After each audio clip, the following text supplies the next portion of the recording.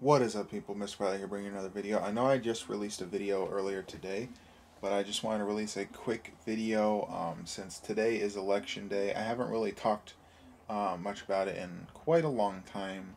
I just wanted to give my prediction. I'm not saying I like it or not.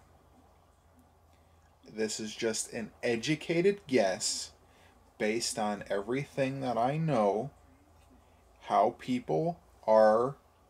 Not based on what the media is saying, not based on what online is saying, not based on anything like that, just based on how I have seen the public perception, both in person, online, etc. And yeah, I know I said not based on online, but you know what I mean, like not the news sites or Facebook stuff, just people, what people are saying.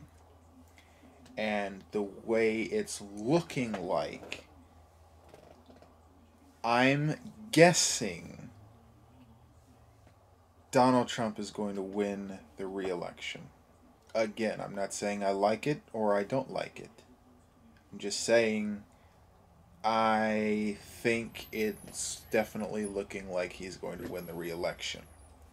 This is, I don't know anything ahead of time. It's still 0-0, just to show you. Yeah, states are looking red and stuff, but it's only at 8% of the voting in those states anyway. So why it's even turning red on the map right now, I don't know.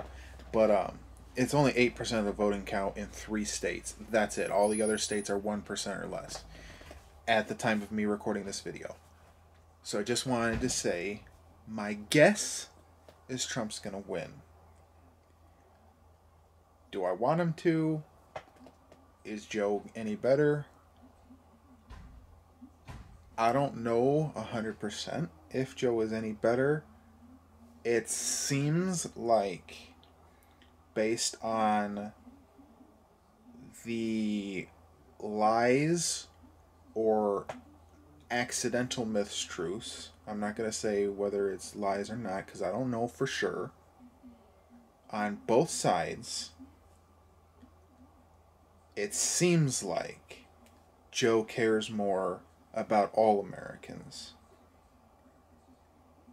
and Trump only cares about certain Americans based on the perception of how they both talk, and based on Trump's actual actions so far these last 4 years in the policies. I'm not saying anything that people say about him or anything like that. I'm saying by the policies that he himself has put through. I don't like that he's put through the anti um, pollution stuff, where he removed certain policies that were in place to limit pollution. He removed that to allow companies to pollute both the air and the water more. I know it was sort of for financial gain for those companies, but it's going to hurt us, especially in the long term, with more pollution in the water, more pollution in the air, and I don't like that. Um, and certain policies that he's done that are like against gay people, whether you think it's a sin or not, whether you think gay people are sinning or not, why make it illegal for them to join the military? I don't remember if that was reversed or not, but I know for a fact that he tried to ban them from being able to enlist in the military.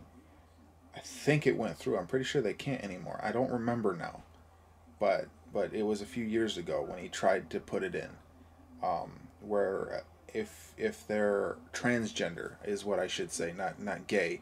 If they're transgender, they weren't allowed to join the military, or he was going to try to make it so that they weren't allowed.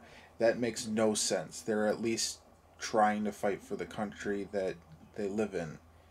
It shouldn't matter what the hell is in their pants, or what the hell was in their pants when they were born.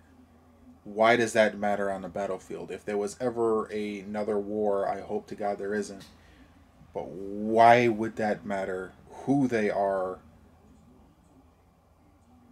as a gender or a race or anything like that? The only thing that you would want to consider is how good they are and if they were in the percentage chance of them betraying you. Anything else shouldn't matter. But yeah, he has helped the economy. That one is true. He has done things that have helped the economy. I don't like that he gave tax breaks to the rich and then not to the poor or lower middle class. That also doesn't make any sense. Because yeah, I understand the idea that if you give tax breaks to the rich, that they're then going to use that to benefit their workers. Almost none of them ever do.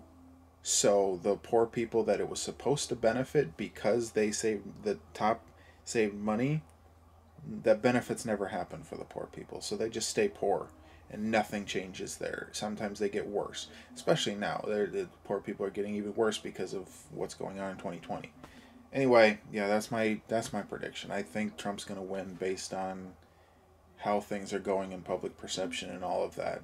Not based on media opinions, not based on anything like that, just based on public perception and my educated guess off the facts that are going on.